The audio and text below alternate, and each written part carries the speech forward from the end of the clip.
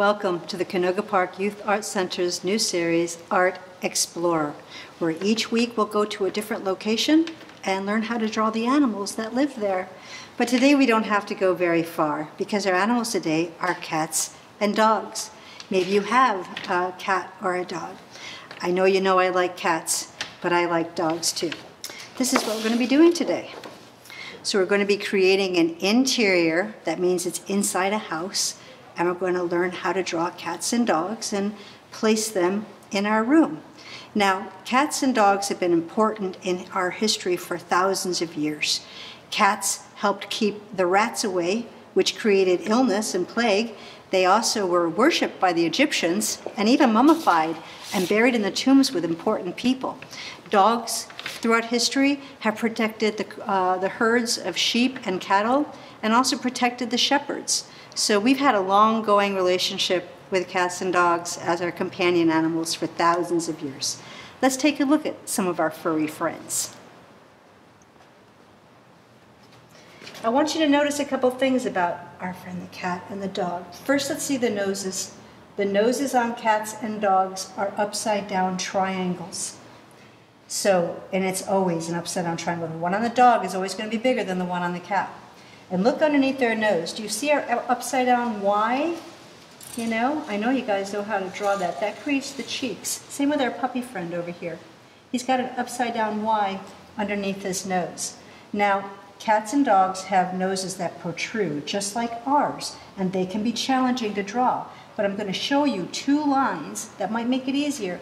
Follow that line down that goes from the cat's eye to the tip of his nose, and another line that goes down from the corner of his eye to the tip of his nose. Our puppy dog here has the same kind of line. You can see that there's a little bit of difference in color that goes from the line to his nose, from his eye to his nose. So that's one way of creating the illusion. Let's go down here and take a look at our next puppy. A lot about drawing is finding the basic shapes, as I've said over and over again. Look at this. Isn't this kind of like a triangle? So when a dog is sitting like this, or a cat for that matter, if the basic shape is a triangle. And we look for those shapes when we're trying to figure out how to draw an animal. Let's look at our single little kitty over here. Now, she's kind of sitting like a triangle too, but this is a big pronounced hump in her back. And this comes out. A lot of times people forget to draw that breastplate that comes out. Let's take a look at this drawing of a kitty. Now I know you guys can see this big circle here, right? When we start to draw a kitty like this circle is our first line. Then all we gotta do is pop in the head, some paws, and a tail. So we're looking for basic shapes. And speaking of basic shapes, look at how this person has made these kitties so simple. Super, super, super simple. And yet each one is different. We're going to take a look at the last drawing of our puppy over here. And you can see once again, triangle.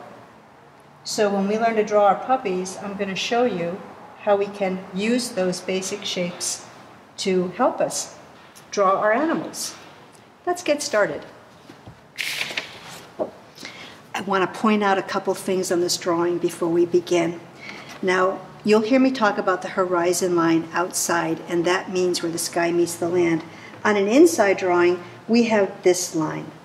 This line is showing me that this is the floor and that's the wall. So I kind of can feel where I am in the room. I also want you to notice that on my carpet, my rug here, the farther away it is, the skinnier the bands are. And as it comes closer, look how much wider it is, because this part of the rug is closer to you and this part of the rug is farther away. I have windows in here, but remember when you put windows, you just can't leave them empty. You got to put some sort of landscape there behind them. So, and I have to remember, my dog is going to be bigger than my cat. So when I'm drawing my animals, I can't make my cat be like the mountain lion. So I have to keep that in mind when I'm drawing them. So I'm going to show you some step-by-step of how to draw a cat sleeping and a dog sitting. Step number 1 for our kitty. Do you see? It's just an oval. I know you can draw an oval. And then we slide over one. And do you see that shape? It's kind of like a triangle, isn't it? And then the ears are kind of like triangles too. So far this is pretty easy. It's just an oval and some triangles. And when we come over here, I'm going to add a couple of those legs. Those are just long rectangles that I've put a paw on one end. And you can see they just kind of scoot out from the side, alongside of the circle. And I put my face in. Do you see the lines that I put in from my eyes to my nose? That helps show that my nose pops out. And then our last picture here, I put in this line. This is his back leg. It's kind of like a backward tube in a way. So this shows that the cat's back leg where he's sleeping. So these are all pretty easy lines to learn how to make. On our puppy, it's a triangle, and it's like a right angle triangle. So you see that? That's a right angle. That's what we call a right angle triangle. So I just make me a little right angle triangle, and then look here. I put a rectangle on top for his head, and that's my little two, my backward two, that I'm using for his haunches. As we go to the next step, you can see I've added these legs, and this is the elbow of a dog. So I just added his front leg. That would normally go right here, see? But I just put it in here, creating this empty space. So there's nothing there, I can see through it. And I got my head still here, needs my attention. So now all I had to do was add my head, and you can see I put a little indentation after his eye, and a dog's face on the bottom is curved. That's one way you can tell the difference between a dog and other animals, is that's kind of curved at the bottom. Gave him an ear, threw on a tail, and presto, you have a dog and a cat. So shall we begin? So, first line, like in a landscape, is going to be my line that shows me where the wall is and where the floor is. Let me get my other drawing so I can see. So everything below this line is the floor, everything above this line is the wall. The next thing I'm going to draw is my fireplace. It's just a rectangle. Remember, I'm sketching this stuff out.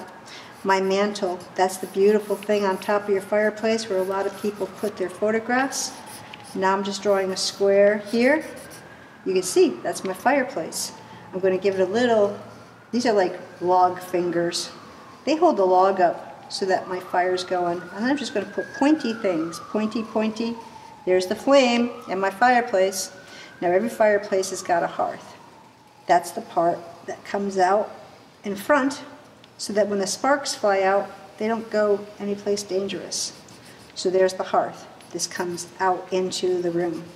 Now if you want, you can make this a stone fireplace, like that. You can keep it just plain if you want. If you wanted to, you could make it a brick fireplace, and that's how we would do bricks. So it's up to you what kind of fireplace you want. I'm going to throw in a couple of quick windows here. Here's one window. Now remember, I got to put something in there, some sort of landscape outside my window. Here's my second window. There we go. Here's my other part of my landscape. All right, we're starting to get down there now. Okay, oh, I forgot. I have painting right here. I think I have a vase of flowers, or you could put anything you wanted. If you wanted to, you could put some photographs. That's what a lot of people put. I'm going to put a little candle in here, a little candle stand. All right, now let's get the rug in. I'm going to do a big arc. Look at that. Big half circle. I know you guys can do that. Now I'm going to start making my lines. And I'm going to keep my lines kind of light because I have to draw a cat and a dog here. Look how I get skinny, skinny, skinny, and then I'm getting fatter, fatter, fatter. Fat to skinny to fat. Fat to skinny to fat. Fat to skinny to fat. Well, not as fat as it could be. Fat, whoops, fat to skinny to fat. And let's just get one more in there. There's our rug. Now it's time for our kitty and our puppy. I'm going to start with our puppy. He's a big dog. So I'm going to put in a big triangle. But remember, right angle. And that part is the front of our puppy. And then here's his nose. Now it's okay if he overlaps part of your picture. In fact, that's a good thing. It makes it look even more 3D. So here's the triangle that we started with. Here's Puppy's head. Now I'm going to give Puppy his front legs. I got his little elbow like that, and then his paws come out like this. There we go. Now I'm going to give him his back leg. His back leg comes out like this, like your backward two. Actually, it's a forward two.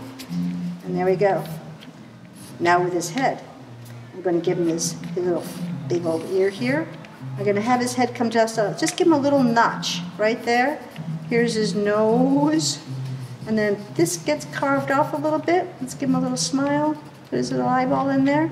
Smooth out some of these lines. Give him a tail. All right, and here's his belly. Now if I wanted to, I could give him another leg here.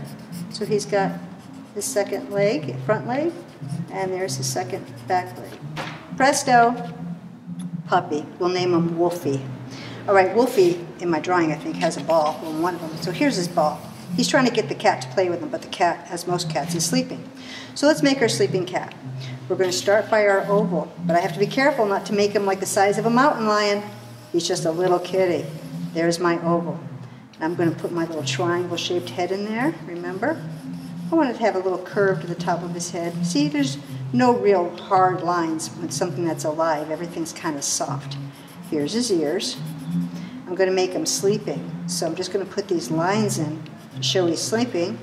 Here's his upside down nose. And there's his little upside down Y. All right, now we got our cat. He's sleeping. He needs a couple things. He needs his front paws. There's one front paw. Here's the other front paw. And I can make him pause by putting these little lines in there. All right, now it's time for his back leg. Same thing with our puppy's back leg. You just put that kind of a line in there. Give him a tail. A little bit of fur texture on the tail. And presto. There we go. Now we have a cat and a dog hanging out in our house. That was fun. And if you are amongst the lucky ones that have paints, markers, or oil pastel, this is what I did with mine. I used markers and I went over all of my lines with different color markers, because sometimes when you use water with watercolor, the markers start to dissolve and you get some cool lines that way too. So you can tell that I made my wall a cool color. A blue, green, purple, those are our cool colors. But I wanted my floor to be different. So these are all warm colors. Oranges, reds, yellows, magentas. And I have my fire going. And do you see this curious color with my golden retriever? Well, you might be surprised how I got that color. I mixed yellow and pink. I know, huh? Yellow and pink, magenta, made that kind of golden color. So if you want it, but you can have any kind of dog you want. Well, I hope you have a cat or a dog that can be a wonderful addition to your life. In the meantime, thanks for joining us with Art Explorer. I hope you enjoyed learning how to draw cats and dogs. And if you make anything that you like, let us know. We'd love to see it. Take care. We'll see you soon.